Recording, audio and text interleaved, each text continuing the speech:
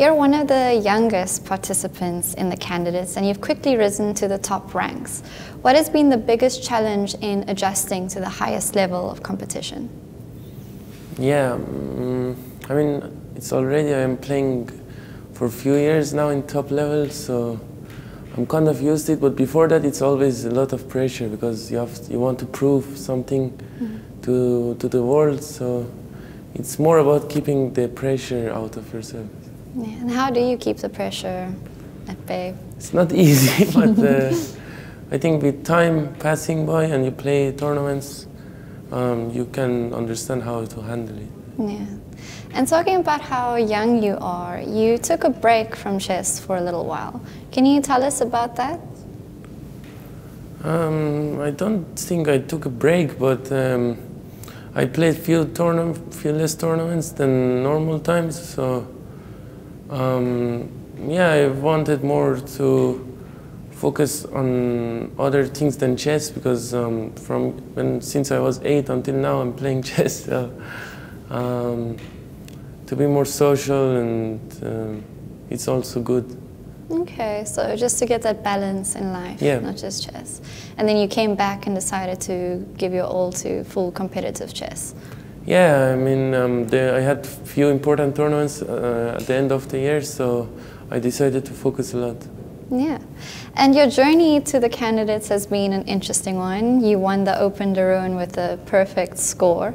How did you manage the pressure and the high stakes of that? Yeah, it was a very tough tournament. I had to win all the games, and it was not easy because it was the morning games and afternoon games. So yeah, but I mean, it's always like this. Even in top level tournaments, you have to play under pressure. So I was used to it, and I was happy about the challenge. So I'm happy that I passed it, and now we are here. Now you're here, yeah. And your aggressive and dynamic style is particularly known for fans. How do you maintain this style against deep preparation?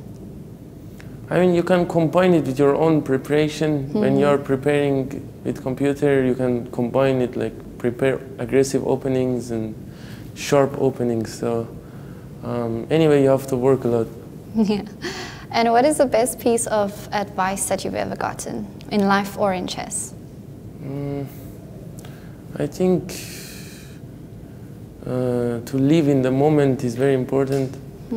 Like they say, if you live in the future, you will be stressed. Live in the past, also not good. So you are the most happy in the moment. So this might be. Do you apply that to tournaments, just taking it game by game? No, I think a lot about future. That's the problem. That's the problem. Well, you're obviously handling it very well. And what do you think is your greatest achievement in chess so far? I think I reached youngest 2800 was something very cool. Because in general, 2800 is very difficult already, so this was the best maybe I had. Yeah, being so young and getting there is tough. And what's your goal, your biggest goal for chess? For now, it's to become a world champion, to win these candidates. And this is the short goal I have. Yeah, it's living in the moment because you're here. Yeah. And what is the biggest difference for you playing in a tournament like the candidates compared to other tournaments? Of course, it's a longer tournament. It's 13 rounds. So normally we play like 9 rounds in Sinquefield Cup, for instance. So it's a longer tournament. You have to keep energy. So it's harder to balance because we don't have so much experience. But yeah, everything is more special. So a lot of things on the line. So trying to keep pressure, energy is important. Yeah, and is there a special way you keep energy, like any special habits or rituals before, during? To eat more probably than usual is helping a lot. Yeah, well, that helps. Yeah.